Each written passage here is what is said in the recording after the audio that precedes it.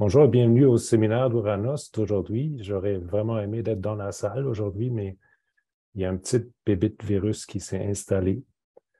Good morning, everyone online. I'll do a quick introduction in French and then switch back to English. Pour les gens en ligne, merci de vous avoir connectés pour nos deux présentations au sujet de la résilience du secteur énergétique face au changement climatique. Aujourd'hui, ces séminaires font une suite à un séminaire qui a eu lieu il y a environ 15 mois, où des experts de Manitoba Hydro et Ontario Power Generation parlaient de leurs approches aux résiliences climatiques. Il y a des enregistrements qui sont disponibles sur notre site web. Nos présentateurs d'aujourd'hui viennent tous de Québec, mais ils ont généreusement accepté de présenter en anglais afin de permettre que nos membres et collègues anglophones du secteur de l'énergie peuvent bien participer un peu dans l'échange mutuel. Les présentations vont être en anglais. Je vais changer de plutôt faire la modération en anglais aussi. Par contre, vous pouvez poser vos questions en français ou les taper dans le chat et je tiens à vous rappeler que vous devriez, s'il vous plaît, fermer vos caméras et vos micros pendant les présentations. So, to continue in English, hello and welcome to today's Uranos seminar on energy sector resilience to climate change. Thank you for joining us for two presentations from our colleagues from Rio Tinto and Hydro-Québec. And this seminar is a follow-up to one that we held about 15 months ago, where experts from Manitoba Hydro and Ontario Power Generation presented their approaches to building climate resilience. And if you missed those, the recordings are available on Uranos' website. Our presenters today are all from Quebec, but they have generously agreed to present in English to allow our English-speaking members and colleagues in the energy sector to participate. My name is Marco Braun, and I work in the Climate Scenarios and Services Group at Uranos, where I'm mostly involved in projects around issues of climate change impacts and adaptation of our energy business members. I've had the pleasure to working closely with many of our presenters, so it's my honor to moderate today's event. If you have any questions, feel free to ask them in French or English or type them in the chat. And finally, let me remind you to please close your cameras and microphones during the presentations. So without further ado, let's move on to our first presentation, which is about the integration of climate change at Rio Tinto Quebec power operations. And I'll go ahead and introduce our three presenters who are going to share different topics of this presentation. And the first presenter is Jean Paquin, who is a senior civil engineer for the technical services Rio Tinto Aluminum. He has been involved in operational water management since 2001 for RTA assets in Quebec and in British Columbia. And he's now the principal advisor for the hydrology team. Jean is mostly involved in inflow forecasts, energy planning, and long and short-term optimization.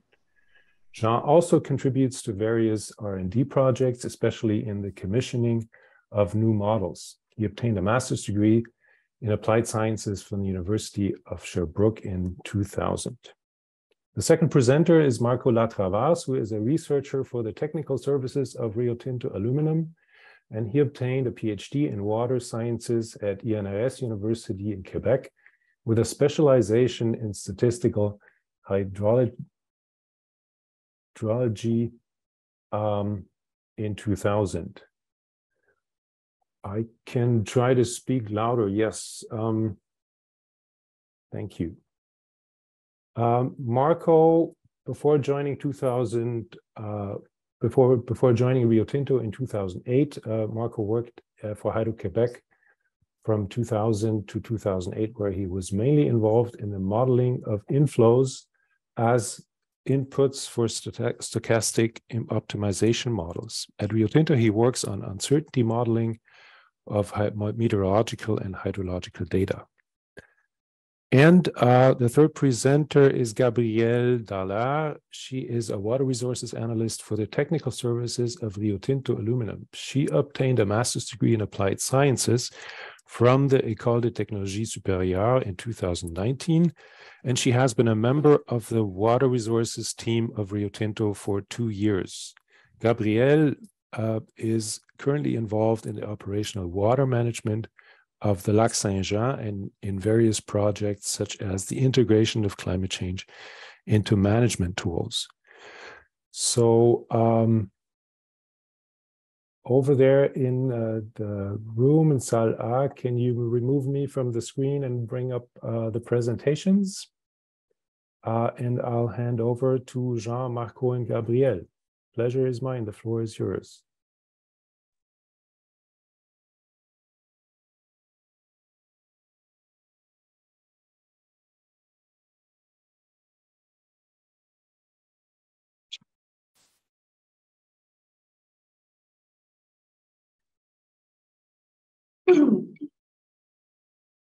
Bonjour.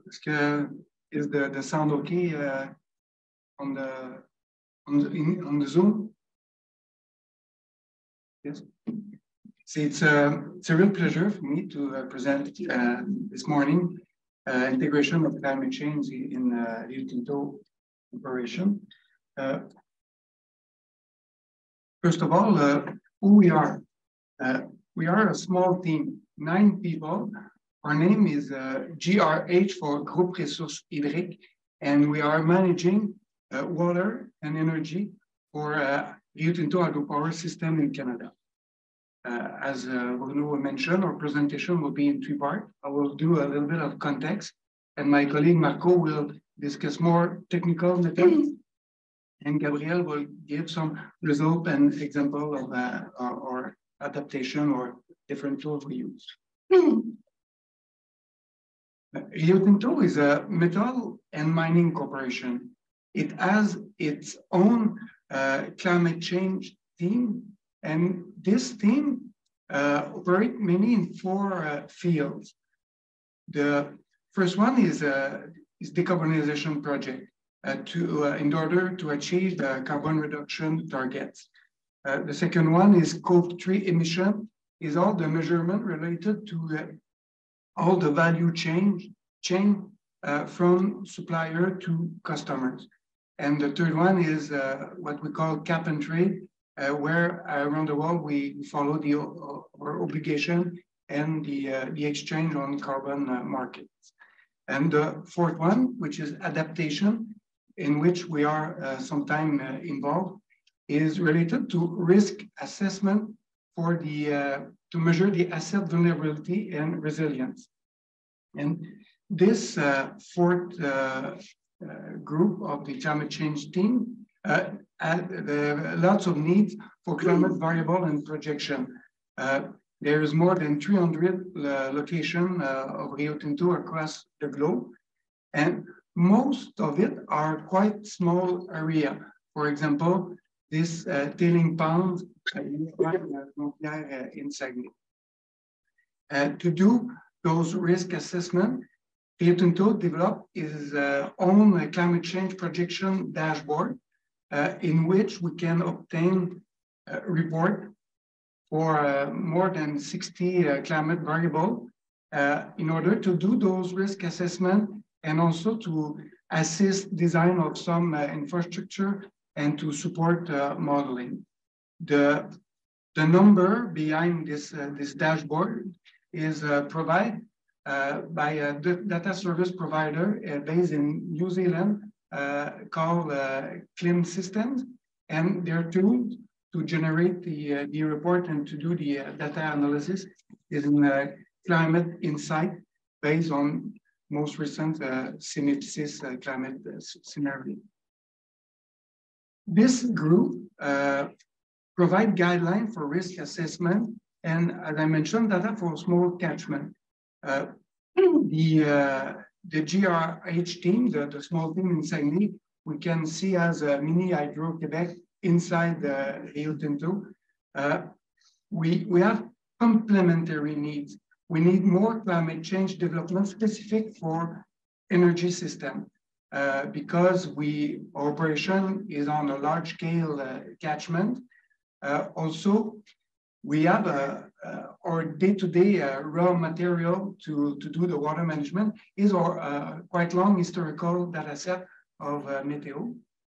And also compared to this group inside Rio Tinto doing risk assessment for particular time horizon, we have to operate, and on a daily basis, reservoir management is continuous. Talking about our huge catchment, there's one in the Saguenay-Lac-Saint-Jean region, and we operate another one in northern BC, the Nechako watershed. Our power plant, we have more than 4,000 megawatt of installed capacity, and on a yearly average, we generate almost 3/4 of the installed capacity. The result of today will be more focused on the Lac-Saint-Jean watershed, which is a quite huge watershed, 74,000 square kilometers. And it has a significant gradient from north to south of more than 500 kilometers. On this watershed, the power plant, we generate power along the Péribonka River and on the Saguenay River. There is 3 main reservoirs, 6 power plants, and 44 generators. The famous Lac-Saint-Jean is also the name of the region. So I don't really have to mention that our operation is at the heart of communities. There's more than 10,000 shoreline residents. We operate under a decree.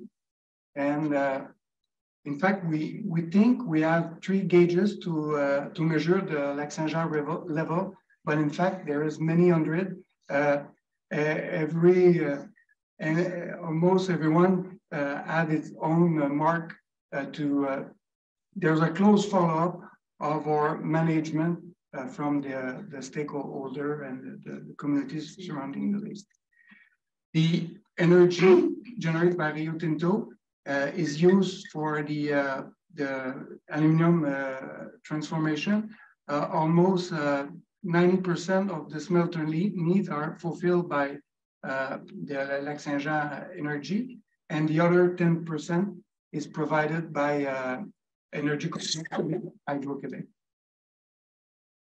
This is a little bit, a timeline, a little bit of our history versus climate change. It started in 2004 with what I call a curiosity. We saw this graph presented by René Roy in 2004, showing an increase of runoff. And it was for Rio Tinto an awareness that climate change can have a significant impact on our territories. And the year after, our question was how it could affect us. We conduct a vulnerability exercise with fundamental question: is it for what, for when, what is the number? And we realized that we needed to know more. And so during that time, we participate with workshop. We did a few collaboration with Michel Slevitsky, mainly sharing data. Daniel Kaya came a few times in the Saguenay to present global and regional climate modeling. So in 2008, we should use information. It was the first use of climate change scenario. We built a new powerhouse, 225 megawatt, and we used climate projection, very basic method, just to add sensitivity analysis into the financing finance of the project. In 2010, we finally joined Uranos as an affiliate member. We should do more and be more engaged with Uranos. And after that, we did few collaboration as in the project Q2 and Clean Hydro-Deux with Robert Lecomte at University of Sherbrooke. But one of the major work that have been realized was with Noel Evora to do a change assessment for various metrics specific to our region and Lac Saint-Jean. It was made for the forecast of the future, made for 2050 horizon under a CIMIP 3 scenario. I would say that in 2016, let's see again how the future will look alike. We refreshed the study of Noel with Grégory Cellier, but this time to at the same horizon or focus and with CIMIP 5 scenario. In between, we put maybe more emphasis on the BC territory, but more focus on fish habitat and the impact of collaboration with INRS, ETS, UNBC, Uranos, and PKIC was also involved in some part of the project. And in 2022, we realized that we are in the future, that it takes quite a while to be ready to cross the line and to integrate climate change in our daily operation, not only as a portrait of the future. So our approach will be the subject of Marco and Gabriel presentation. But why now we decided to cross that line? Have we noticed a change? The answer is yes. 13 of our 15 highest winter inflow been observed in the last 25 years. So we can see that it's the inflow during the winter. There's a clear signal change, and that it's consistent with the current projection. Also, in the recent past, we had to deal with 3 significant flooding situations, 2017, 19, and 22, creating a lot of anxiety, stress, and few material damages. At the opposite, in the same period, we faced 2 severe summer droughts, 2010 and 21, and also consistent with projection at some part of the summer. So it has a significant impact on our stakeholder surrounding the Lac Saint-Jean for navigation and the use of the lake itself.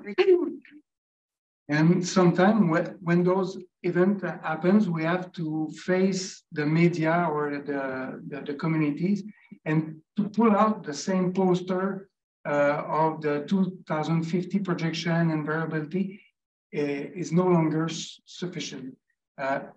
Despite all the difficulties and uncertainty, integrating climate change signal in our day-to-day process is the choice the GRH or Rio Tinto team did to ensure a more diligent and I would say efficient operation. So that was my introduction, and I will leave Marco. Yes. Hello. So before presenting our statistical methodology, it's important to give some definitions of what we mean by climate change and natural variability.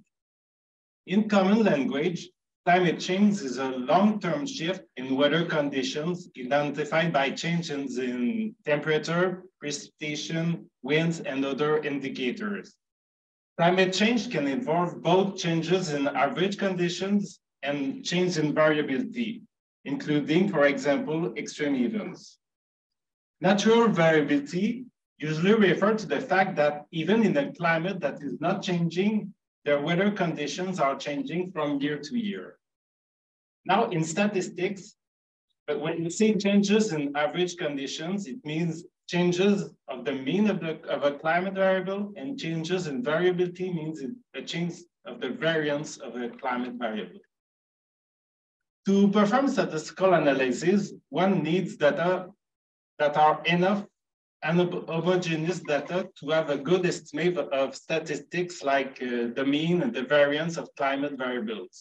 A common approach in climate data analysis is to use like 20 to 30 years horizon periods, because using more than that, we observe a certain level of heterogeneity.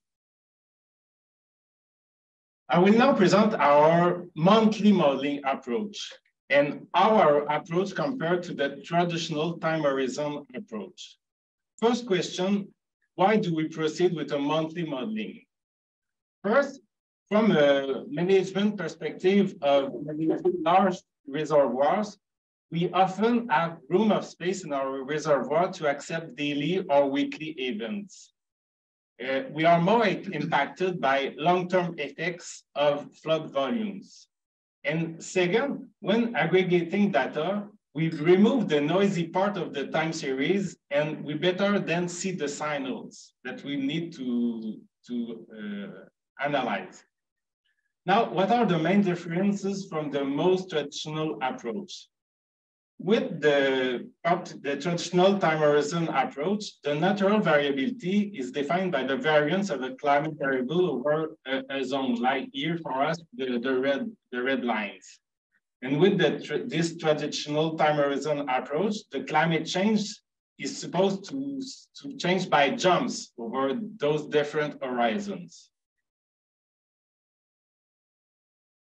In our approach, climate change is not, in terms of modelization, a long-term shift, but rather the climate is supposed to change slowly with time. And for us, the natural variability is no more defined by the variance of the climate variable over a time horizon, but rather by the variance of the regression model for that particular climate variable, here, for example, the yellow line. So more specifically, what is our statistical approach? In our approach, we suppose that climate time series may be represented by what is called trend stationary processes. In statistical analysis of time series, a trend stationary process is a stochastic process from which an underlying trend, function solely of time, can be removed, leaving a stationary process. Here, the trend function does not have to be linear, neither estimated by a parametric model. It can be any smoothing of the trend. And when we remove the trend, based on our definition, what is leaving for us is a time series of what we call the natural variability. By our definition of stationarity, we use what is called in statistics the weak or white sign stationarity. It means that we are interested. The stationarity is only for the first 2 moments. It means for the mean and the autocovariance, including the variance that is supposed not to vary with time. When we say stationarity, that means that the time series we suffer is like an independence. It permits cycles like related to indexes like La Niña, El Niño, PDO. Our method is a 3-step methodology where at step 1, we choose and estimate the trend function of climate variables from climate models. Trend analysis of time series is a common task in earth science. For example, Budulsi published a review of different methods available to modelize the trends. For example, in this article, he presented different parametric models, but it's not necessary to define a parametric model. All non-parametric regression smoothing methods can also be used. We choose from those a simple piecewise linear model to model our trends because it's a simple method and because we had good results with this model, parametric model. Using piecewise linear models means that at some point in the time horizon, we assume changes in the timing at some point in the trending patterns.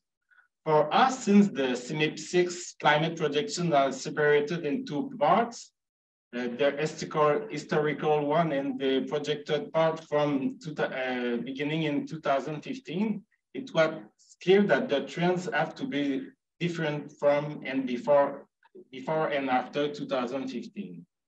And before 2015, since in our database, we started in 1999 to observe a change in our long-term temperature mean, we decided to modelize the 1950 till 1999 period as if there were no climate change before 1999. So in our modeling approach, we tried different ways of estimating the slopes. For us, for example, one slope, two slopes, with and without discontinuities between the periods. At the end, since for the 2000-2014, it was very difficult to see a clear pattern because 15 years is not enough to clearly separate the signal from the natural variability. For that particular period, we decided to aggregate the slope of all climate models to have a better estimate of the signal for that period. But for the 2015 till 2100 period, it was easier to have good estimates of the model's trend. Second part of the second step, to be legitimate to use our stationary trend stationary processes, we must validate if the living processes are really stationary. So to do so, first way is to inspect the residuals. So just by looking at that, we don't see that from left to right, there's an increase of the variance for the green line. So we see that it seems that the variance is not changing over time. More than that, there exists the statistical test to assess the fact to know if the data series are really stationary. From those tests, we implemented two of them, the augmented Dickey-Fowler ADF test and the KP-SS test. More than that, since we were interested to see if there is a shift in the variance from the CMIP6 model in the historical part and in the projected part, we use a common Fisher F-test of equality of variance to compare the CMIP6 data. We're a small team, so it's how we looked at the data. Here's a spreadsheet of our results for precipitation. For all models and all periods, the natural variability can be considered stationary with the ADF and the KP-SS test. And in only two cases, there was a change in the variance of the variability before and after 2015. For the temperature, we had more cases where we observed a change in the variability, and often the variability was lower after 2015. We also observed that by slightly changing the regression model to obtain estimate the trends, for the second spark trend, it was quite easy to overcome these non-stationarity effects. So from those analyses, we conclude that with our definition of natural variability at a monthly time step, and based on the CMIP6 and projections analysis, for us, we don't see, there is no sign of an increase of the natural variability in the future. I'm now at the last step of our approach. How do we transfer those trends in operation? There was a project at Uranos where people, initially in the province of Quebec, brainstormed to produce a modeling cascade framework to integrate climate data for the creation of future hydrological portraits for all parts of Quebec. Tinto was involved in that project. based on that modeling cascade, I will present you our cascade. Our cascade is not an evolution of the former one, but more an adaptation for those who, like us, have a nice database of observations and want to adapt it for climate change modeling. So we first downloaded 19 climate models for 2 scenarios with Uranus Pavix tools, And at the regional scheme, we do not use climate regional models. At this scale, we use our own database of Meteo, which is already interpolated at a 10 kilometer by 10 kilometer grid. We like to use those information also because our hydrological distributed model was calibrated with those particular data. So the main part of the methodology is here. From the CMIP6 time series, we estimate climate change signals, and from our observations, we estimate our natural variability. And then we combine them to produce 70 years climate database for any horizon. I'll give you an example of that. From a CMIP6 monthly time series, here, for example, January temperature, we estimate the trend of the time series. We only keep this trend and we compare it to our observations in red. From that, we calculate the disturbance that represent for us the natural variability around the trend. We cannot observe here that even if the January temperature was almost the same in 1969 and in 2021, for us, the 2021 disturbance was not huge for us because the climate has already changed, and what was a high temperature record in 1969 is no longer the case, and it's almost normal those days. Now to project it at a different horizon, like in this year, in 2023, we follow the yellow line gives us the expected climate level for this year, 2023. And from that, we take our disturbances and we put them in that particular horizon. Here are the results for 2023 and the same for a future horizon. So what we conserve is like our observation disturbances, when we have those data for 12 months for temperature and for precipitation. I also have to add another small step, the monthly to daily disaggregation, because we perform monthly analysis. So another time we keep it very simple and we added the temperature signal for all the days of the month. And for the precipitation, we modified it proportionally for each days of the month. We're almost at the end. We feed our hydrological model with the new data. And here's an example of a particular year, 1971, projected at horizon 2023, this year. We really like the fact that we recognize the original hydrograph of 1971 and of all the years that we've been involved in managing. And in operation, we are also using what is called extended streamflow predictions, where after a short-term prediction, meteo prediction, we add our climatology to produce hydro inflow ensembles. Here's an example of Monday's predictions with and without taking into account the climate change. I will let you, Gabrielle, give you more details about that.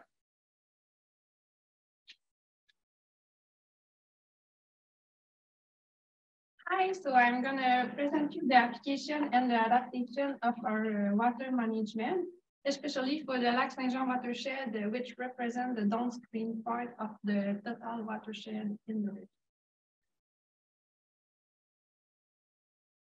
So we can say that the Rio Tinto water resource team, so the GRH, now look to the future by integrating climate change to our water management tool.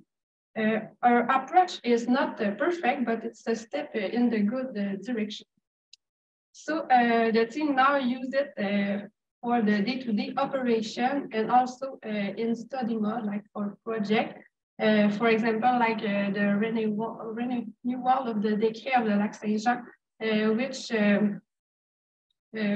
we will define the rules for climate approaching 2040. Or another example is a major rehabilitation project for a centennial power plant in oil.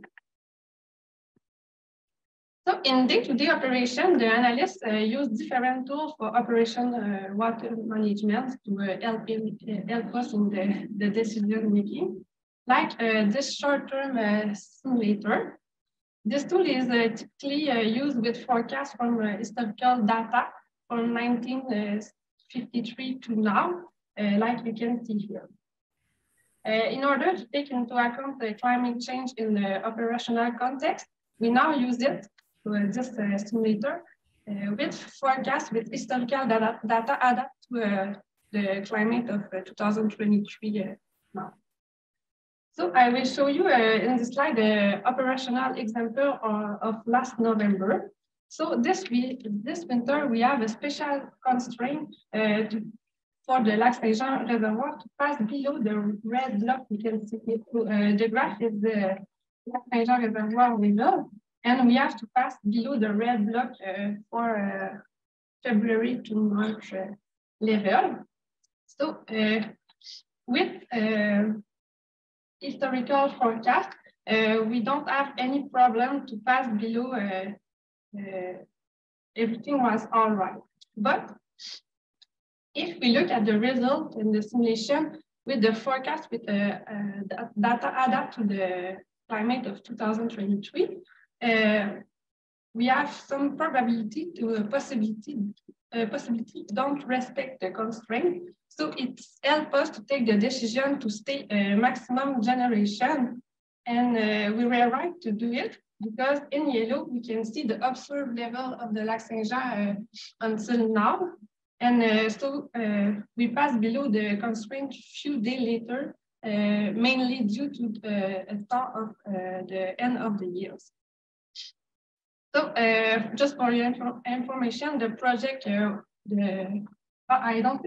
the constraint of the project was for a project for a fishing organization. So they want to do work on the Lac Saint-Jean, and that's why we have a constraint for the level. So I forget. So for your information, the project was postponed from 1 week, also due to the ice condition with the start of the end of the years, and is currently in progress. So everything is fine.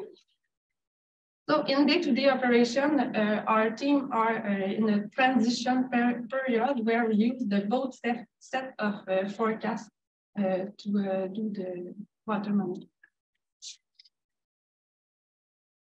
On the other side, we also use all this climate change trend for mid-long-term management and project.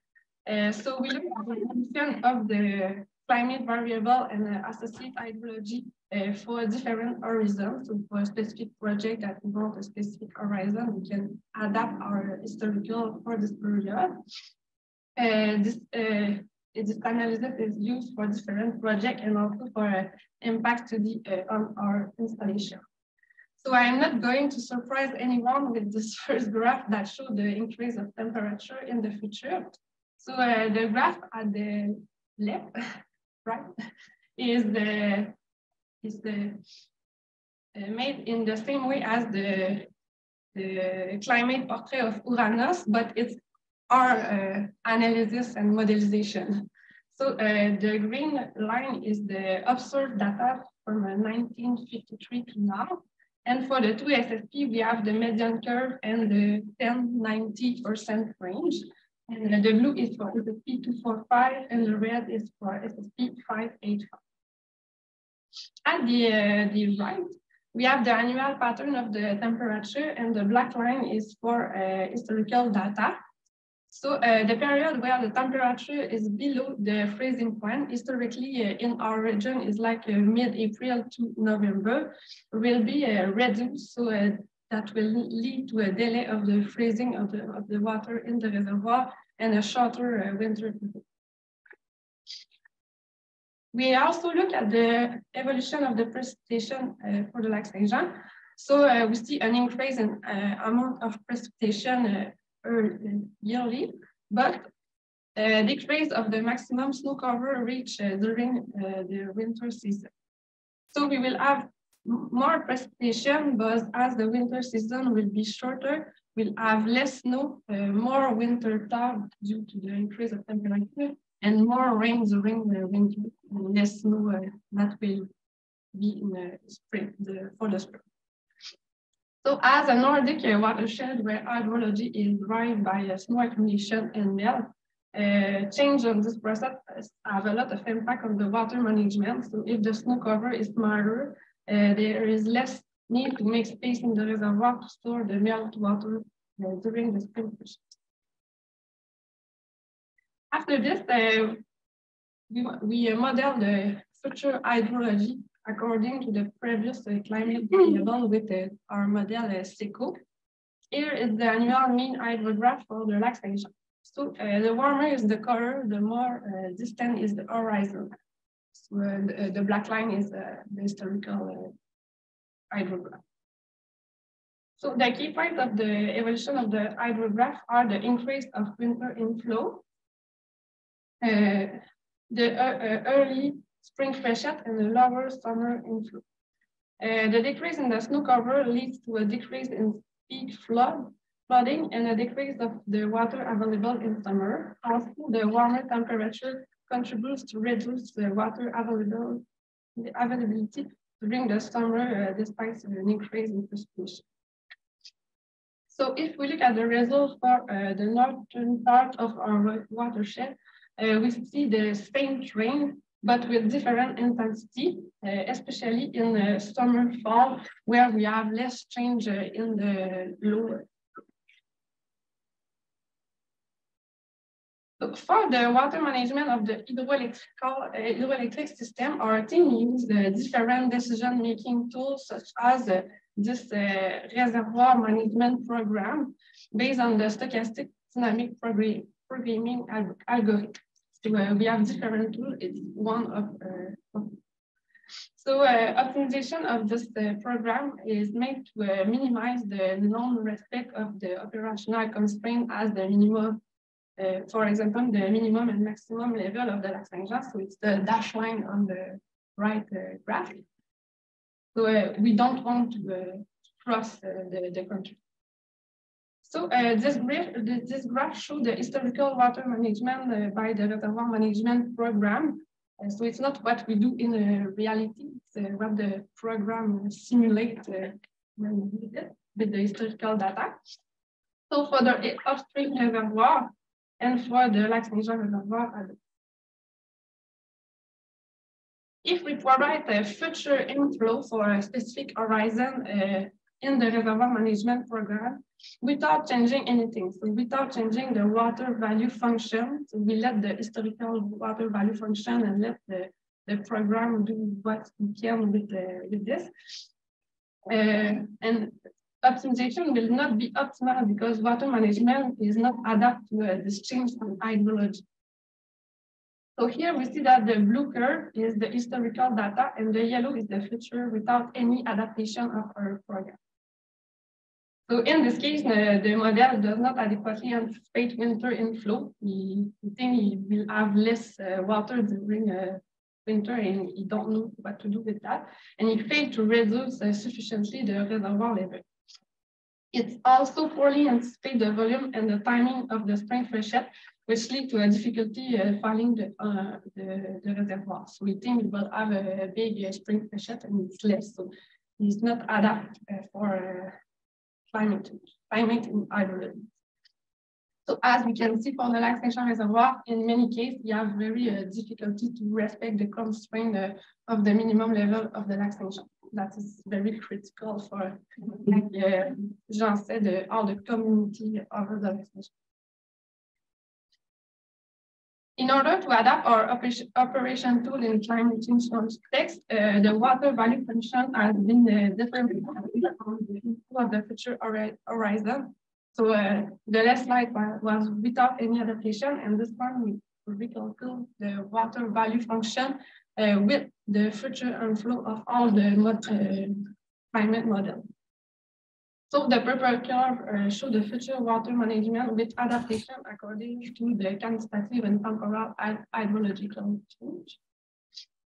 So this example shows that we cannot longer stay with what was done before. It's necessary to adapt our decision-making tool, all our decision-making tools, but also the mindset of the decision maker as the analyst in order to have a more resilient water management.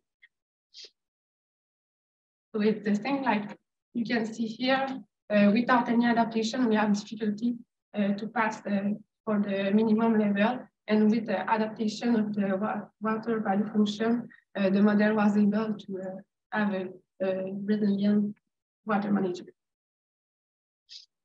So the next two slides will present the change on water management of our two reservoirs for the 2050 horizon. So we want to look at where we are potentially going. So it's just an example for 2050.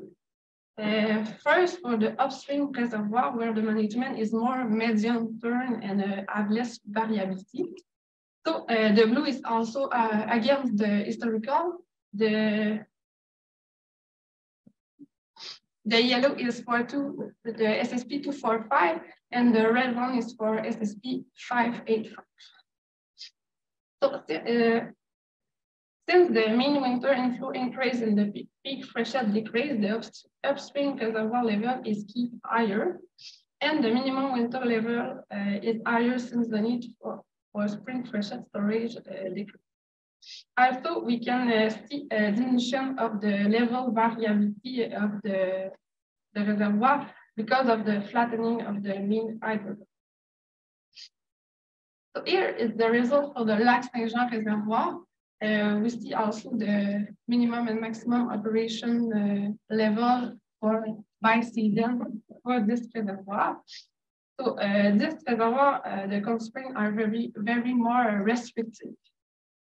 So first, we can see an increase of winter inflow and thaw leads to higher and earlier winter minimum level, and earlier spring freshet due to increase of temperature.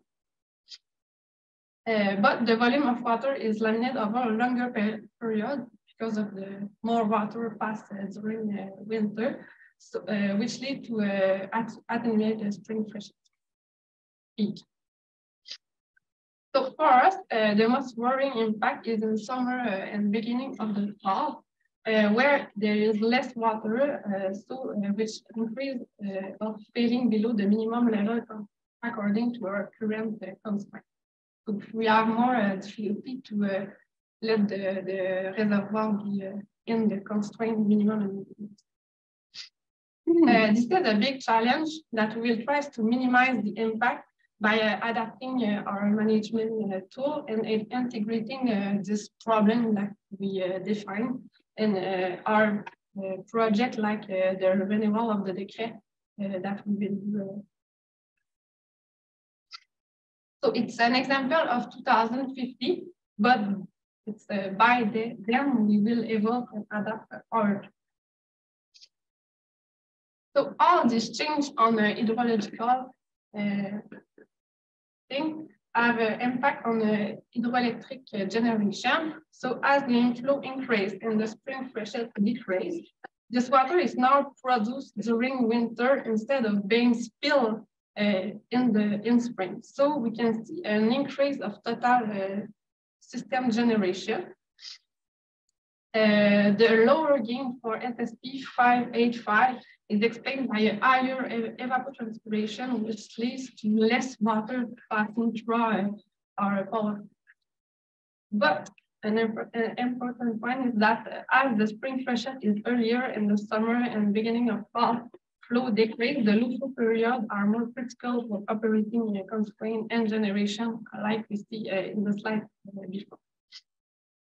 So in order to obtain, potentially obtain this generation gain and to reduce the impact, it's necessary to adapt us to this hydrological change. And the road to that point will have many obstacles as the climate change will have other impact on our watershed and our installation.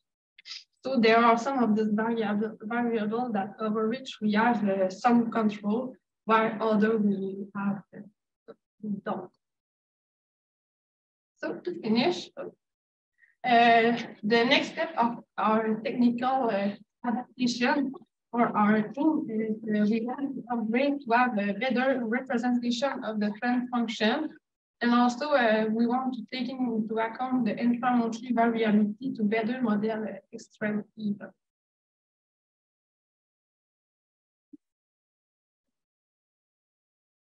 We'll do last minute conclusion. To say that it's not easy to cross the line I mentioned before and to do the necessary deployment to integrate climate change into operations. There is always good reasons. We have a high workload, limited resources, other short-term priorities. And also maybe the main, it's the future is always for later. And also there's kind of a little bit of resistance to modify our historical records. We're very attached to it. We almost at the time have an hydrological model inside, and we know how the watershed will react for a specific temperature and precipitation event. So to play with that data set, there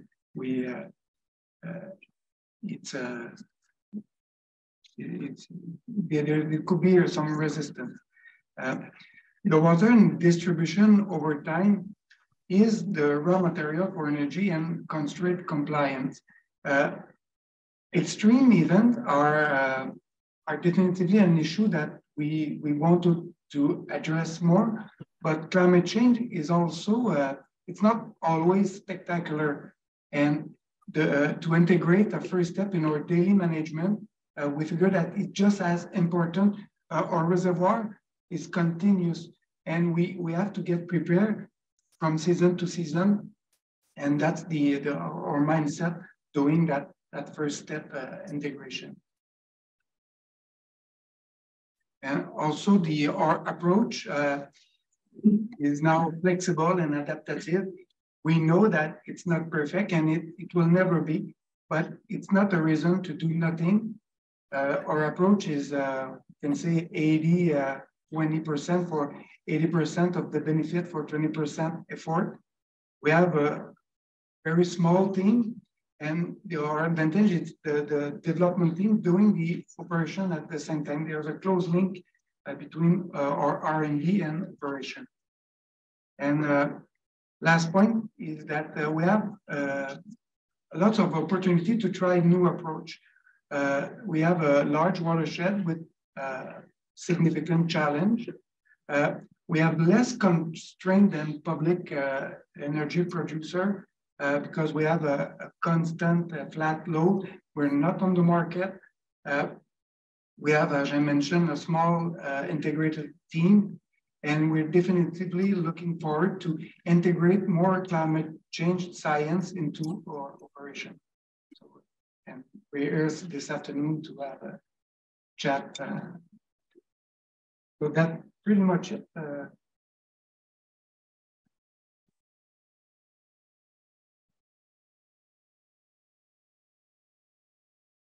Excellent. Can you hear me? Yes. Yes. Well, excellent. That was a great presentation. Thank you, Jean, Marco, and Gabriel.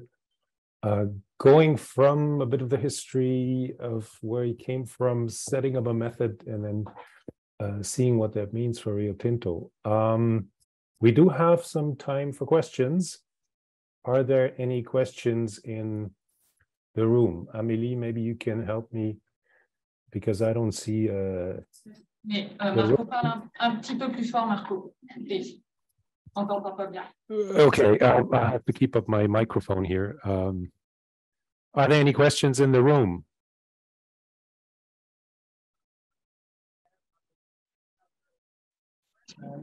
So my question is about the second part of the presentation, about the statistical methods. I like how you apply like classical trend analysis, and after that analyze the residual to see if there is stationarity in that. But the problem, and cannot do anything against that, is that you need to assume stationarity over like 30-year window. And after that, for instance, you compare variability, but it's not very large window for assessing like significance of variability. If you want more significance, you get less stationarity over your window. I don't know if you considered using another kind of simulation product, which is the large single model ensemble, where you have one model, but with different initial conditions. You have 50 simulation of the same model with slight difference in the initial condition. So you can assess really well the variability at any day, or from 50 different realization of natural variability. And there are a few studies using those ensemble and the other product and showing that there are really a decrease in the variability over different time scale, especially in winter, which would be related to the decay in the sea ice and also change in the snow cover. So if you have, for instance, in the future, in April, the 0 degree line moving northward, and so you will have a very different climate in terms of coupling between the atmosphere and the surface in a snow-covered area related to those snow. So the variability will change. There's like no reason why it wouldn't change, but maybe here it was like a significant change that we were not seeing. So I just think that you will really benefit from using this kind of ensemble. And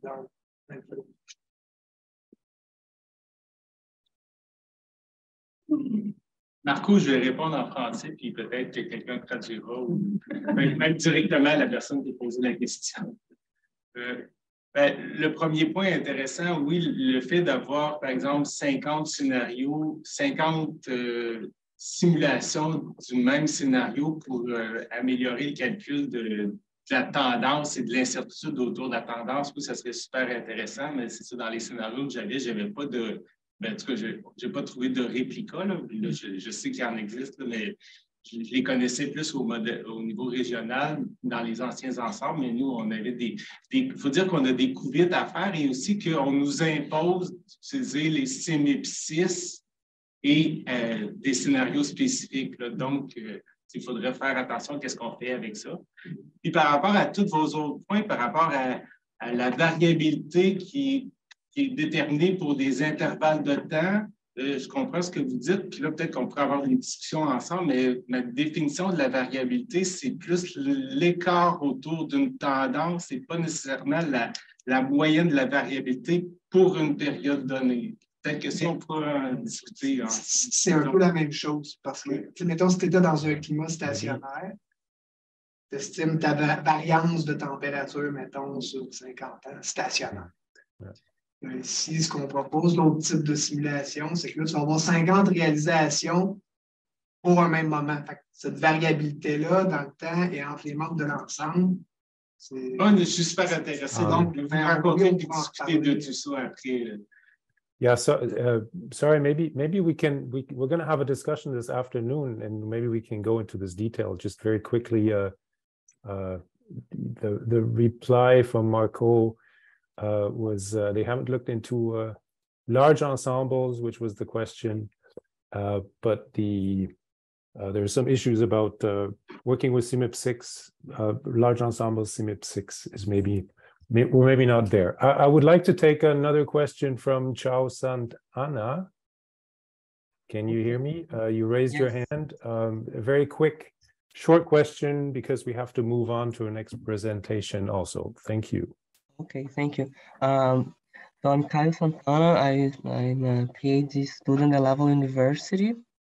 My professor is Amaury Tillman.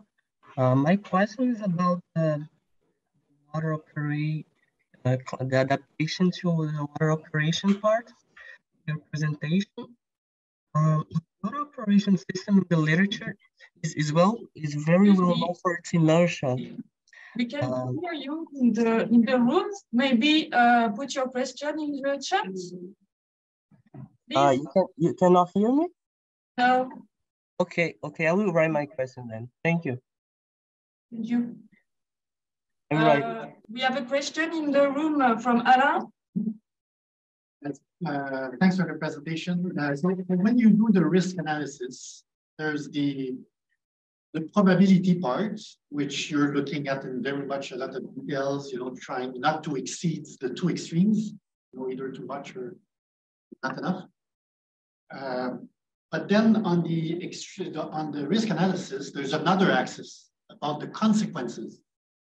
So you've worked a lot on the probability aspect.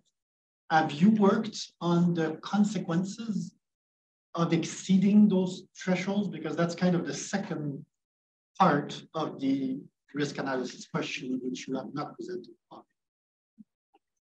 Yes, in this analysis for more extreme event is in the field of our climate change group, and it's part of our business unit risk, and it would definitively take action in order to minimize or to do the proper communication with the communities. So does it mean that you actually map the consequences of exceeding thresholds? Yes, of course. We have mapping of for different level of the reservoir election. We know how many houses and how many roads are affected, and so we have a quite good view. And now I would say that the risk of exceeding the decree upper limit is estimated to be a 20-year event.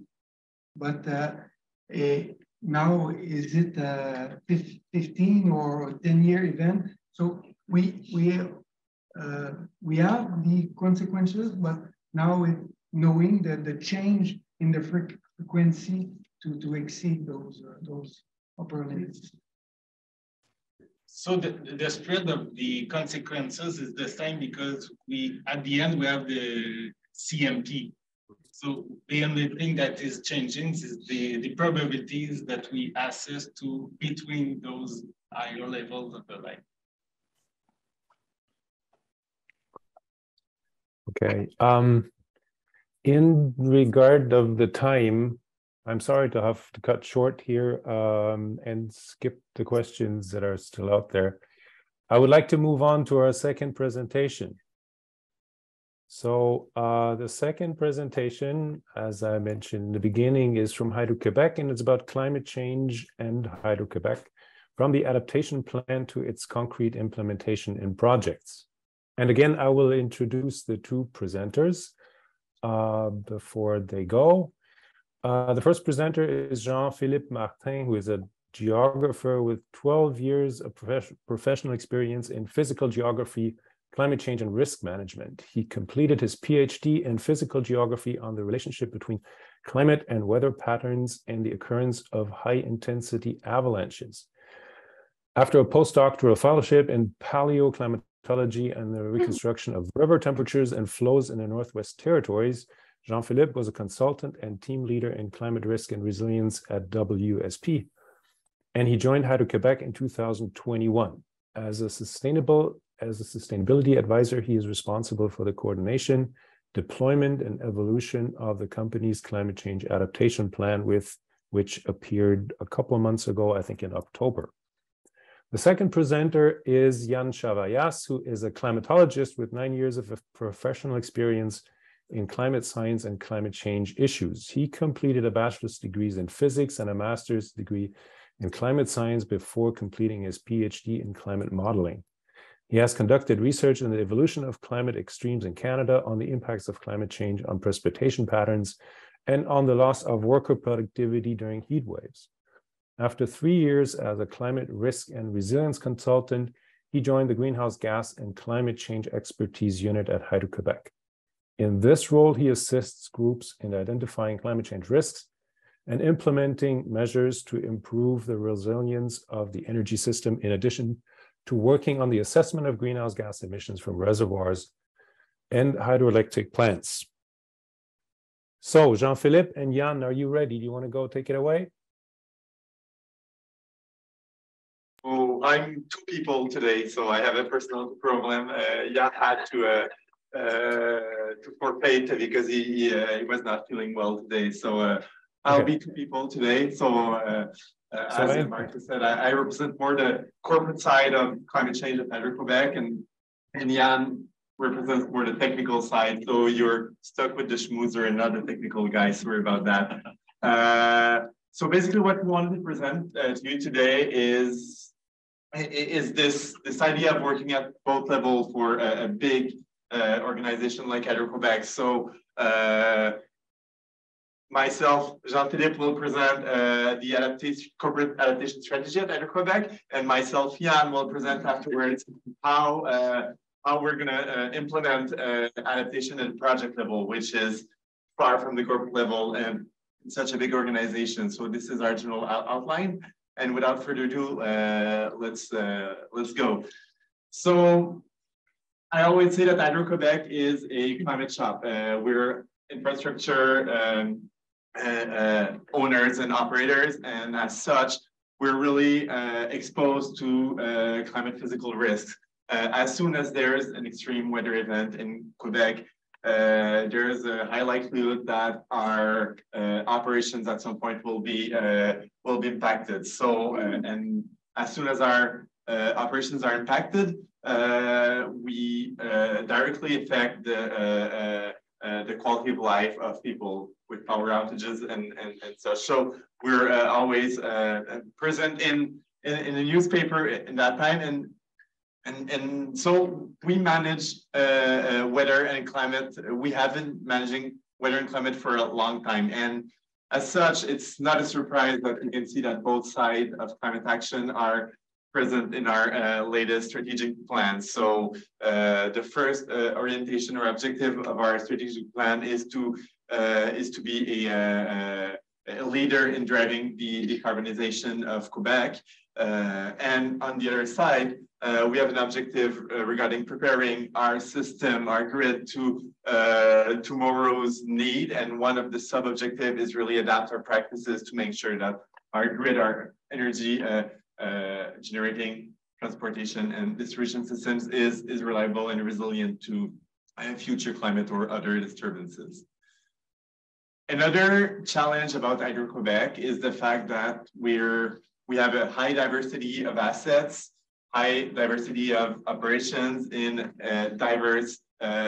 such a diverse territory. So we're present in northern Quebec, southern Quebec, in the Boreal Belt, or in coastal Quebec. And every region, we have different types of assets. You know, in southern Quebec, we have a really dense distribution network, whereas in central Quebec, we have our big transmission lines, big reservoirs. So the relationships between different natural hazards or climate hazards and our activities vary a lot across the territory. And this is the diversity that we have to consider while trying to make our head about how we should tackle this climate change challenge.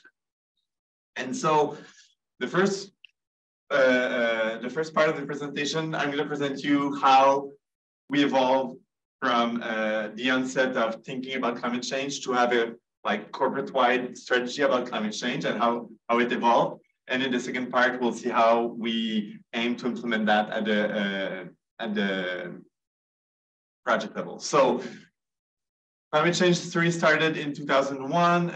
We started thinking about climate change, but it took quite a long time. And this is kind of complexing after Rio Tinto, where they showed that they've been in action as soon as as early as 2004, 2006, that we started to be really organized in 2019, and then we implemented our climate strategy starting last year. So, but it's been a concern for a long time following the big disasters of the end of the 20th century in Quebec, namely the ice storm and the Saguenay flood. Hydro-Québec started to really be concerned about climate change and co-founded Uranus. Yay, Hydro-Québec. And basically there was this huge time horizon where we had to just, acquire knowledge, try to understand, to tackle what is adaptation, what are our challenges, what are the impacts on our system. And so the first years with an S was about acquiring all this knowledge and implementing first actions. And at some point, it was realized that, one unit at Hydro-Québec had a question and would solicitate either our research center or Uranus to answer that question, whereas another group already asked the same question, and we need to have a more coordinated action. And so basically at the end of around 2017 or 2018, there was outside pressure from the Canadian Emergency Association, but also internal pressure to get yourself organized, have a more cross organizational or transversal approach regarding climate change and deliver a climate adaptation plan. And so it took quite a while, but for this big phase, which was preparation, I think one of the successes is that we contributed to the development of climate change expertise and knowledge across Quebec. We also use this space to develop our internal expertise and knowledge across Quebec with this partnership between Uranus and our research center, where some of our scientists started to really be involved in climate change, and we built our own expertise around that. However, there is this need that I talked about for increased coordination to make sure that we gain efficiency and that knowledge or ideas for action goes through our decision-making criteria, and it allows to trigger action. And so at the end of the 2010 decade, it was a good time to get organized and have this climate adaptation plan thing going, because there was a growing appetite for climate change. When our former CEO went to see the tornadoes and get snow a year after the flooding in southern Quebec, it kind of started to be a raising concern. Well, it's not always delicate tornadoes, climate change, but in the eye of a CEO, this is something that can it's these kinds of events that can trigger the idea that we need to act on this front. So there was a strengthening of links between adaptation and corporate strategies, whether it be this Quebec-wide survey, which was called Énergie en commun, where Hydro-Québec consulted many stakeholders to try to see how we should achieve our strategic plan and our sustainable development plan. So basically, there was this idea that we need to implement adaptation all across our value chain. We need committees to do that, committees that are more at the decision level and more at the technical level to do that. And we have to develop a common framework for adaptation in the different units. It cannot be, okay, so we're responsible for transportation, we'll do our own stuff, and then the people around generation will do their own stuff, and operations as well. So we need to have a common framework to work this challenge. So the first thing to do was to look at ourselves and do a thorough risk assessment of our vulnerabilities. And so we're in 2019. The approach that was chosen at the moment was to, as infrastructure owners and operators, look at our vulnerability to climate change from an infrastructure stance or standpoint. So we worked with an external consultant who decided to go with the 5EC protocol, so the Public Infrastructure Engineering Vulnerability Committee protocol to assess the vulnerabilities. So basically, it's mainly like, you know, a typical risk assessment, but the scope was limited to our assets and main activities because we have to start somewhere. And there was multiple challenges regarding the granularity of a portfolio-wide assessment and versus specific vulnerabilities. For example, the choice was selected to break down our portfolio in 700 components and look at 45 different climate indicators in 5 different time zones, in 3 different time horizons for 2 GHG scenarios. So times equals 100,000 of risk levels. But even despite that level of granularity, we can say, let's take the idea of a substation. Maybe an average for a given region, southern Quebec, our substations are faring really good and do not show any signs of vulnerability to climate change. But that doesn't mean that a specific substation has oil leaks, and then when there's extreme precipitation events, there's going to be a discharge in a catchment or a basement that will flood. So even if in average our assets are faring good, there might be like these specific cases that couldn't be captured in such an assessment. So it was still a really good activity to do because during this phase, we developed an active network within the organization to maximize buy-in and to start talking about climate change. So there were between 50 and 75 experts, technical experts or subject matter experts that were involved in this assessment and started to think about climate change. And some of those experts are still involved in the process. Some of those experts are even sitting in the room right now. And it allowed to develop a lot of our internal capacity while pursuing our external collaboration with Uranus or other academic partners or even other utilities as well. But it really showed that we need to anchor the adaptation process to the corporate objectives and strategies, because despite of that, when we came with risk assessment results to different groups, they say, well, I need to anchor that to our strategic plan of our group, or I have to get the buy-in of higher level before I do anything or I act. So there's always this need to anchor our process to the higher strategic level that showed. And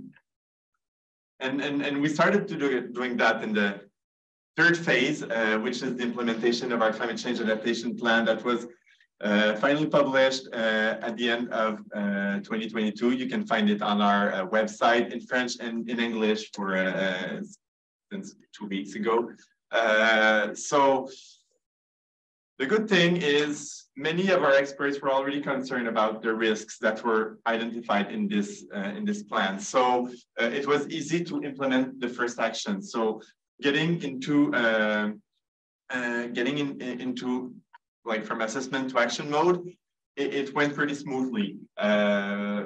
So now we're in a phase where we're going to monitor our progress, and we have this challenge now that the plan was created in our old value chain. You know, Hydro-Québec was organized as, you know, there is a group that's responsible for generating energy and a group that is responsible for transporting energy and a group which is responsible for distributing energy. And now with the strategic plan, we reshuffle the value chain around. We need to, you know, have a strategy, then we need to plan, and then we need to have the infrastructures, and then we need to operate these infrastructures. So it changed the mindset, and then we have to adapt the new roles and responsibilities in this new value chain. And one question was, who is doing what about climate change? You know, there are, what is really interesting is that there are a couple of climate change geeks or preoccupied people around different groups. I'm personally sitting in the sustainability group, which is responsible for managing the corporate adaptation strategies, following the adaptation plan. I'm responsible to launch, manage cross-functional initiatives, projects that touches the ensemble of the value chain. There's a group environment where my second me, Jan, is sitting, who's responsible for the compliance with different regulatory frameworks, such as environmental impact assessments or else. And they're going to provide the project level risk and climate resilience analysis. And they also work closely with the hydrology expertise group to make sure that to match design criteria. This third group, expertise and in technical support in hydrology and hydrology, are working, and we're going to talk about that in the second part of the presentation. They're working hard to update the design criteria for structure, make sure that we consider climate change when we define our design or performance criteria. They're working on a guide to incorporate climate change into design. And they work on tailor-made climate scenarios, supply scenarios, hydrological scenarios to make sure that we have the data to take this decision about design. And finally, our research center produce a climate atlas, a climate database that we're going to use, produce climate information. They participate in different innovation research projects. And they work closely with the hydrology group in terms of matching data and climate scenarios. So we have buddies everywhere in the organization to try to get this thing moving. And in the climate change adaptation plan, we identified 26 action areas that were considered priorities, for which we identified adaptation measures. And I will not get into listing all of those because we'll be there tonight still, and you'll be probably asleep. So basically 4 big categories that we want to tackle. First of all is design. Want to make sure that we adapt our design for the whole lifespan of our infrastructure to the constraints that will be brought in by a future climate. We want to make sure that our operations as well are taking into account climate change. For example, one of our big financial aspect is vegetation management. In the last couple of years, we doubled the budget that is allowed to vegetation management because in a warmer climate, there's an increase in the growth of different species, and with different extreme events, there's also more impacts on this vegetation, which affects then our distribution system. So all the operations as well. We have a category about power outages and impacts on assets during extreme weather events, for example, forest fires. We conducted a research project with Uranos and Université du Québec à Rimouski about how return periods of major fires will change in future climate for the western part of the James Bay. And these results were incorporated in our emergency measures scenarios, catastrophic scenarios about wildfires. So it's going to be implemented in our intervention schemes. And our relationship also with the SUBFER, which is the wildfire fighting organizations in Quebec. And finally, the last action area or category is everything that touches worker health and safety, whether it be because of more heat waves or other issues such as vector-borne disease, more slips and falls because of more variable conditions during winter.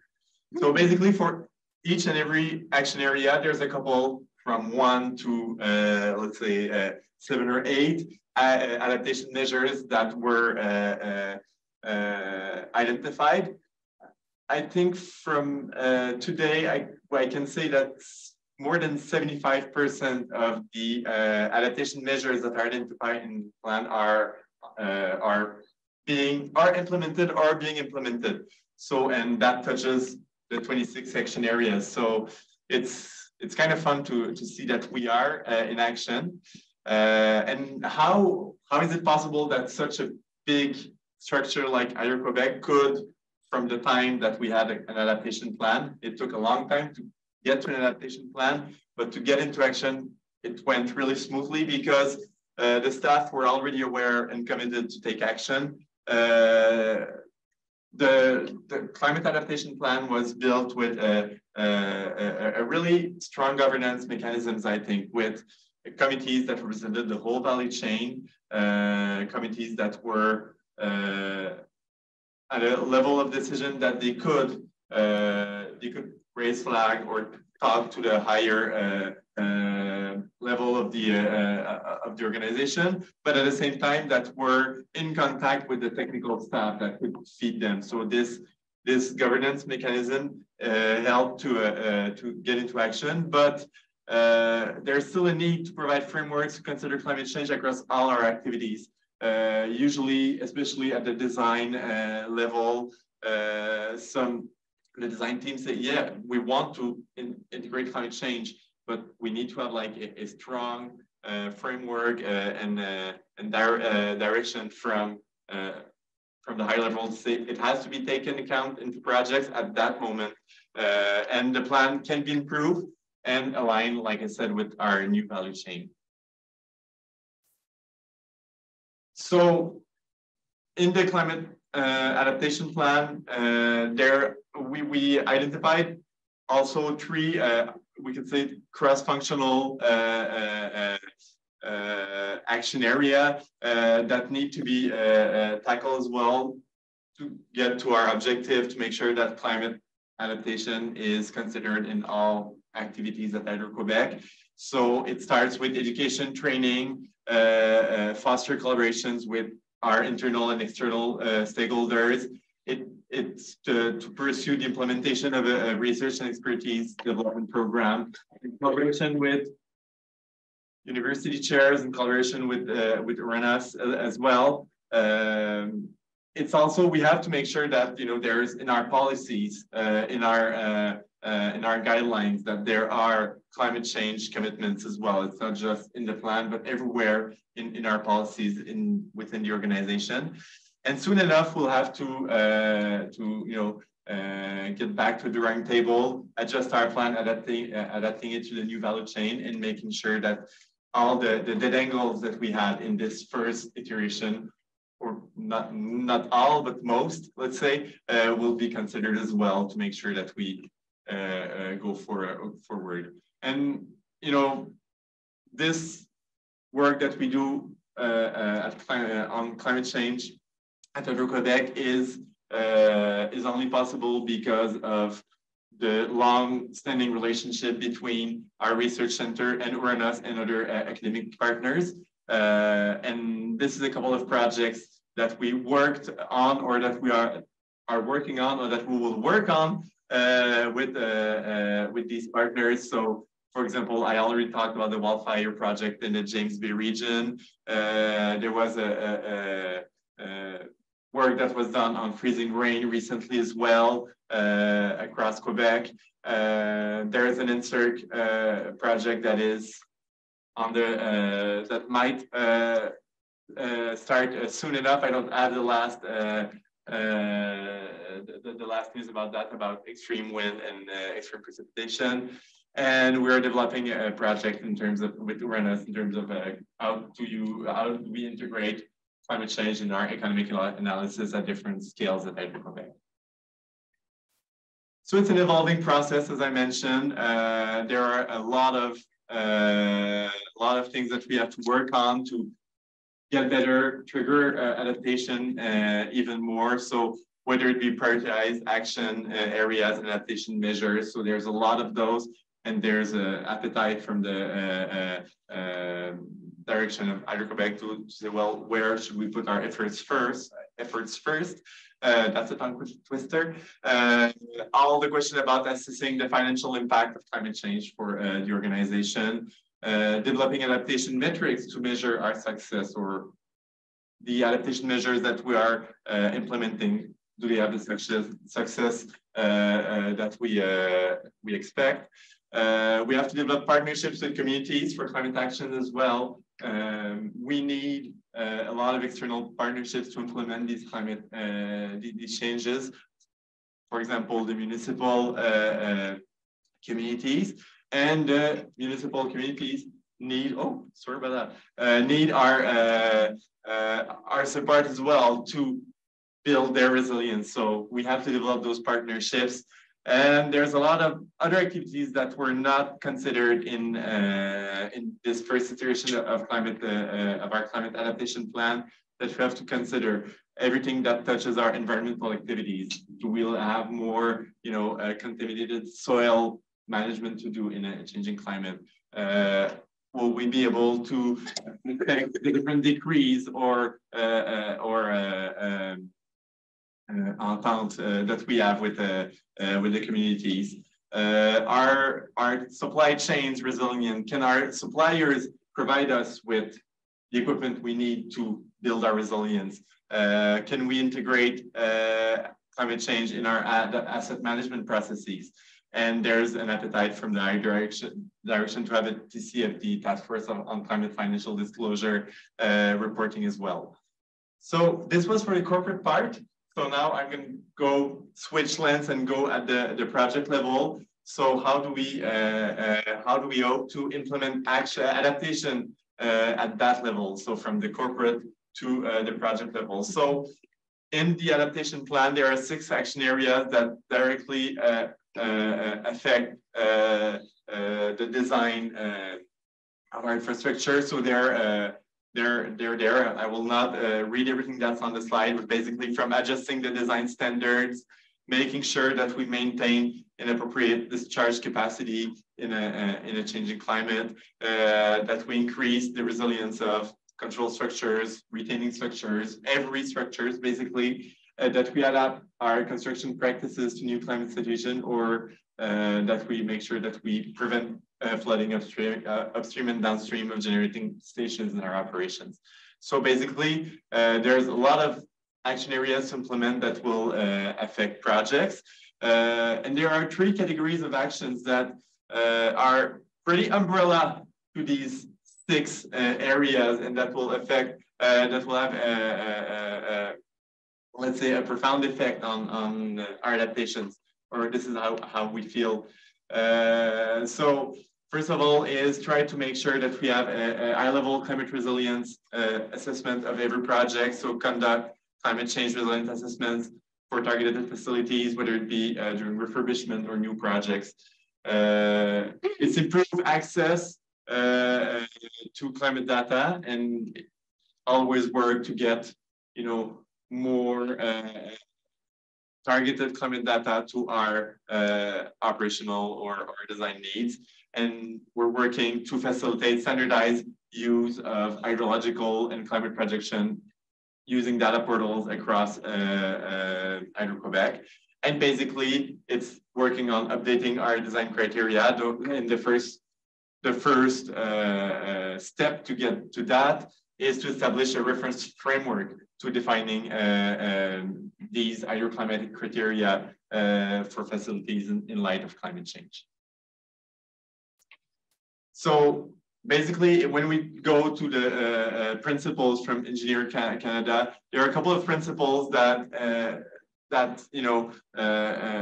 should make it a part of the professional responsibility of engineers to consider climate change, because they have to plan for the whole lifespan of the infrastructure. They have to apply a principle of risk management to take into account uncertainties when they in their design. So basically, there are these principles that are really easily translatable to what we do in climate adaptation. And there are also increasing regulatory frameworks about considering resilience in infrastructure projects, whether it be through environmental impact assessments, where they require this evaluation as well at the federal and provincial level. There are also grant programs such as ICIP Investing in Canada infrastructure program from Infrastructure Canada. So when there are projects that are submitted from over a certain threshold of importance, these projects need to have a resilience assessment as well included to the grant application. And International Hydro Power Association has this new standard, which is the Hydropower Sustainability Standard. And to have your facilities certified by this standard, you need resilience as one of the requirements. So there are frameworks that are getting there to trigger change. And you know, I'm preaching to a crowd that already know that, but there are additional benefits for project, and this is what we have to raise awareness about in our teams in Hydro-Québec. You know, if you include adaptation in your project, you're gonna increase safety, flexibility, efficiency, cost. You'll make sure to stay compliant with the evolving regulatory frameworks. You'll make sure that you ensure functionality of your structure until the end of design life, and it's going to be good for the reputation of the organizations as well. So this is the benefits that we have to raise awareness on for sure. And basically, when a project triggers environmental impact assessments, we have to go through a climate risk analysis, which is fairly standard. So what we do is, we try to define our context, our boundary of our assessment, select the climate hazards that we're going to look at, the infrastructure components that we're going to look at, and then identify the interactions between said components and climate hazards, and then do a risk assessment, like a probable likelihood times consequence or severity of consequence assessment. And then from this risk assessment, to comply to the environmental impact assessment frameworks, we have to implement control and adaptation measures. So basically, this regulatory requirement will trigger adaptation in the infrastructure realm. But to do that, for our design team to be able to do that, they need to have the tools to think about climate change. So Hydro-Québec is right now building in its own climate atlas, yet another climate atlas, because there's not enough of those right now. But the difference is we need to have one with indicators, climate indicators that are computed related to our needs. So basically, let's say for a transmission line, maybe the design criteria should be around days where temperatures exceed 35 degrees. And we need to have this specific indicator in our climate atlas. So targeted indicators, and also on our climate atlas, we'll be able to overlay our infrastructure map with the climate indicators. So if you're working on a substation or on a transmission line,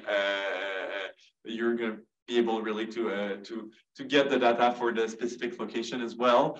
We are in parallel of the development of the atlas. We're developing a mandatory training to use this atlas. So basically, everybody that will go and click and get information from this database will have at least some, 40 minutes, but at least some training about, what is climate data, how it is organized, and get data from more than one scenario, choose your time horizon wisely, yada, yada, yada. it should be ready this year by Q4, hopefully. And so this is for the atmospheric variable. At the same time, Hydro-Québec is working on its hydrological database as well. Basically, the idea is to produce hydrological projections in a changing climate based on CMIP 5 and 6. And the end game is to integrate climate change projections in design, dam safety assessments, planning, operations, and etc. So basically, this is the other part of getting the data ready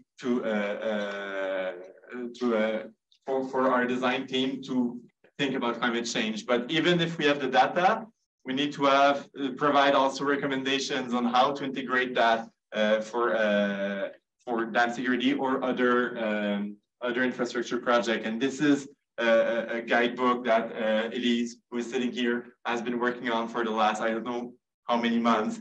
But basically, it's kind of a guidebook that is designed in a flow chart or a decisional chart. So basically, are your components designed to consider weather and climate? If yes, look at your time horizon. Is it long enough that you need to think about climate change? If yes, when should we think about climate change? As soon as possible in projects. And then how is the next step? So how do you integrate climate change? So what data do you use? What level of effort do you include? Depending on the project. So basically, this is the first gate is like a higher level, and then there's a break point. And if you have to go, you go through like more in-depth analysis until and you have a couple of good best practices that is there. Anything that you want to add to this, Elise? No, I don't want to take the credit for that. It's all hers. So this is this. So basically, this guide, the objective is to provide a step-by-step approach to determine design criteria of, first of all, hydraulic amenities in the context of climate change, because we have to start somewhere, and the logical thing to do was to start with hydraulic amenities in the first version. And the next version could consider other hydroclimatic hazards and be able to be transferable to other type of infrastructures. And it's really interesting because the guide is for engineers, but it really encourages best practices, whether it be multidisciplinarity. You have to work with climate experts and in defining your design criteria. You have to make informed decisions based on every piece of information you get. And the step-by-step approach is really easy to follow, but yet really goes in great detail about the complexities of every step. And what is really interesting about this guide is that Elise really worked in collaboration with employees of her group, Hydraulic and Hydrology, but other units at within Hydro-Québec, but also other subject matter experts, some of them from Uranus, to make sure that we follow state-of-the-art practices.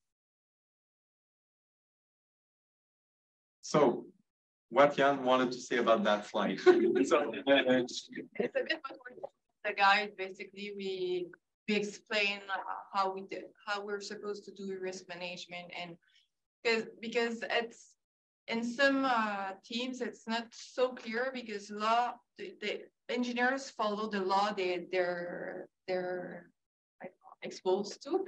So sometimes it's not so much easy for them to take a step back and think about adaptation. So it's a bit what we're doing in the guide to explain each step. And so basically, the hazard, it's not clear. It's not always clear for engineers that the hazard part is what you compute, but that you take a decision on the capacity term, that's the decision that the engineer is taking, knowing the rest of the equations. In the guide, we're going through this equation keeping in mind that the performance criteria at the bottom of the slide. You saved me. So thanks a lot.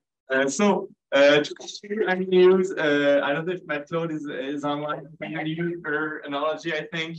And it's cruel to do that just before lunch, but I think the great thing about how we work at Hydro-Québec is we work in a sandwich. Basically, we try to tackle climate change at the corporate level, work on policies, guidelines at the strategic level, but at the same time, we have a core of highly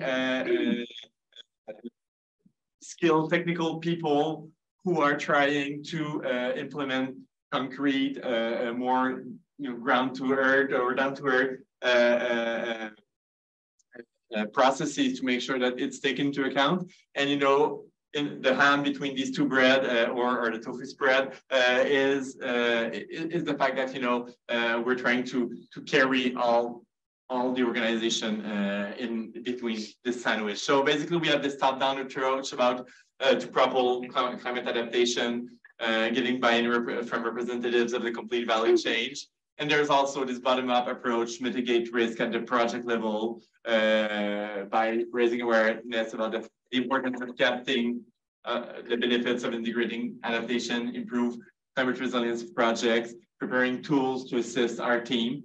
And I think that the adaptation success, I've been working with a lot of organizations, and sometimes the strategic level and the technical level don't speak much to each other, whereas we make sure that there's like a really strict coherence between those two levels of change to make sure that we can trigger that change. So basically, this is it for my part.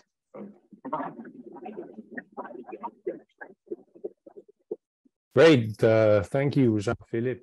I think you did a great job at imitating Jan also. And thank you, Elise, for jumping in. Maybe I'll just pass over to Amélie real quick to look for questions in the room.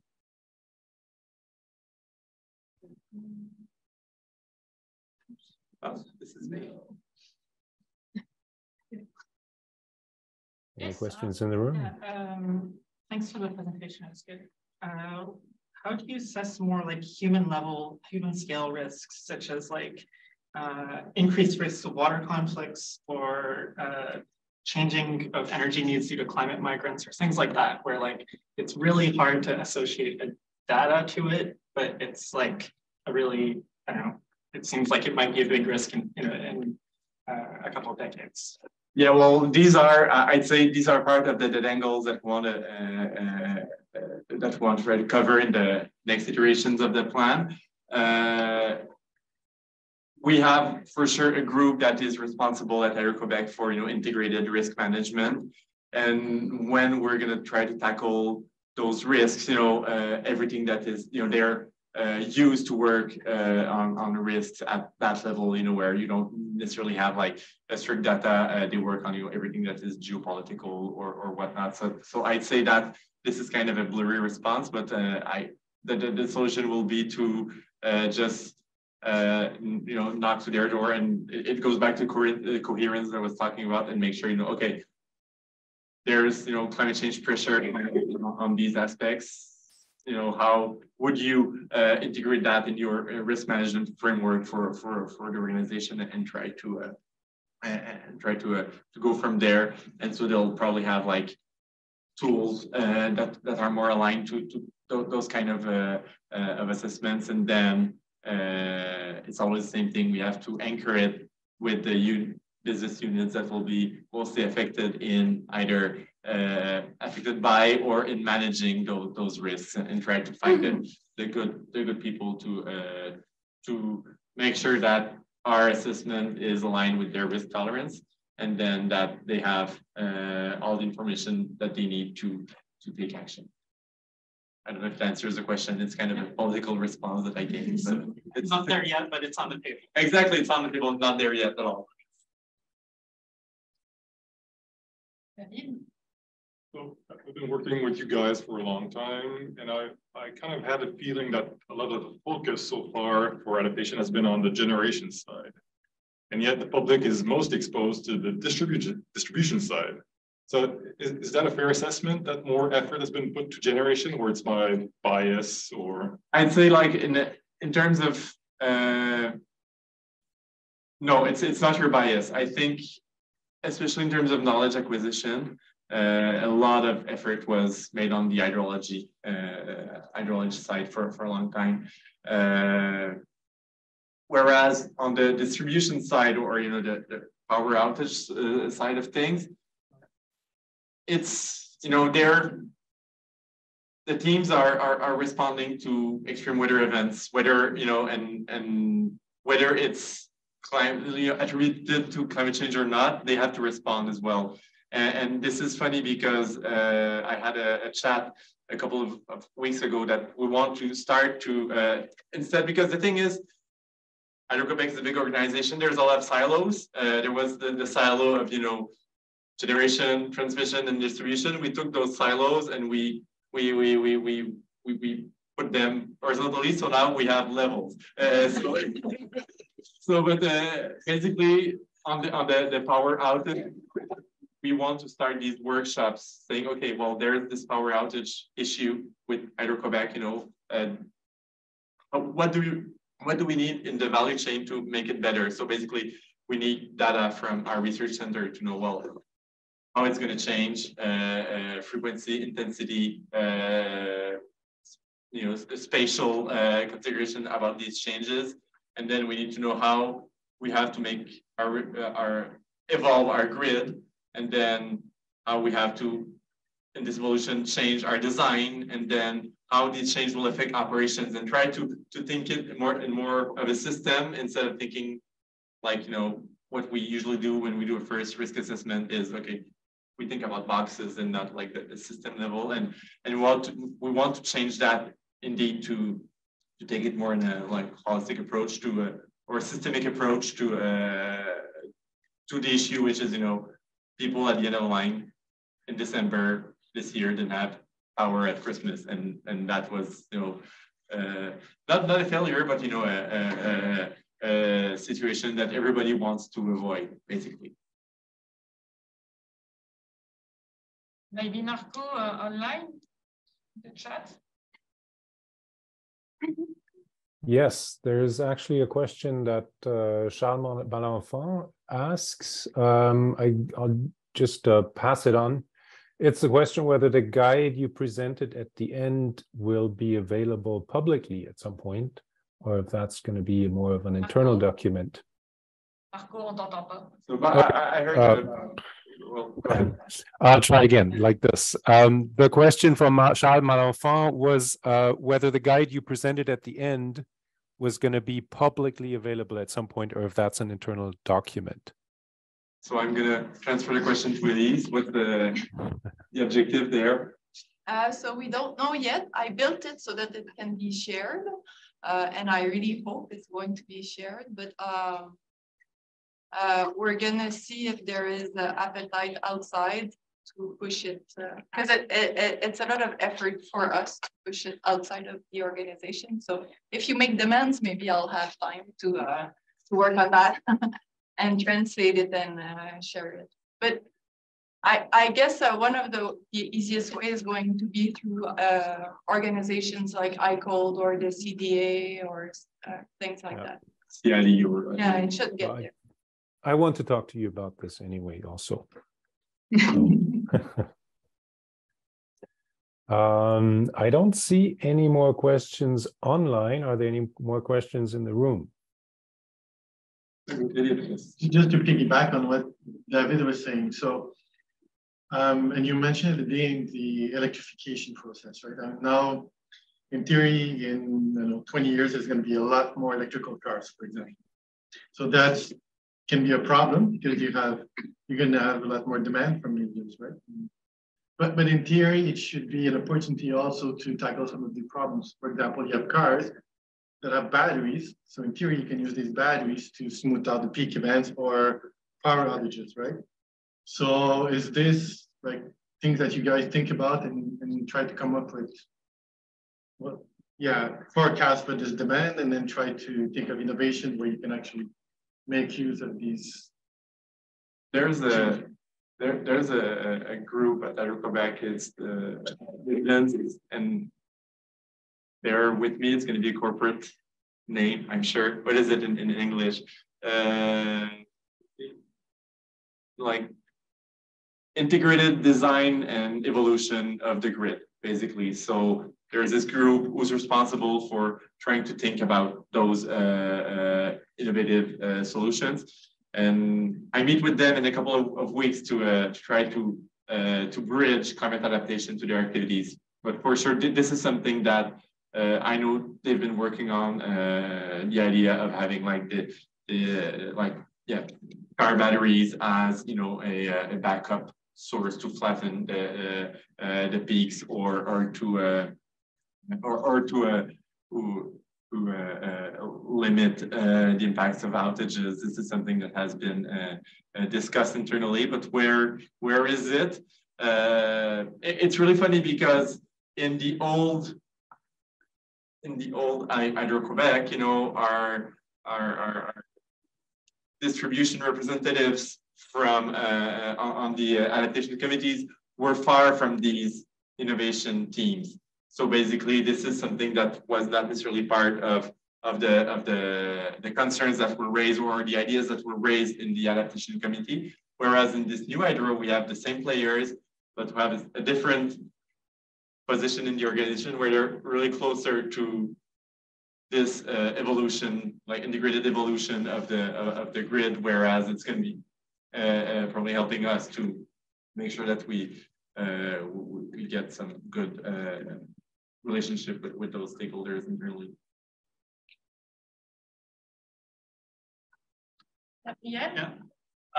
With regards to the PIEVC assessment, were there specific issues in trying to find the right hazards or the right climate variables to put in the assessment? No, because I was not at Hydro-Québec, but I think because they failed to use the parsimony principle. So basically, like, if we don't know what's the real threshold, we're going to use a couple, for example, and then see how the likelihood evolves. So basically, that was the approach, and this resulted in a super heavy assessment that was not maybe as informative as it could have been. And it resulted in an assessment that took way longer than it was supposed to. So basically, I think there was a challenge was to select the right one. And I think this is for having conducted a couple of IVCs myself in my former life. I think this is really hard for people to really select like a single threshold to represent like the array of possible failure level of a specific component. So it's always the same issue, and I'm sure they had the same at internally when they did it.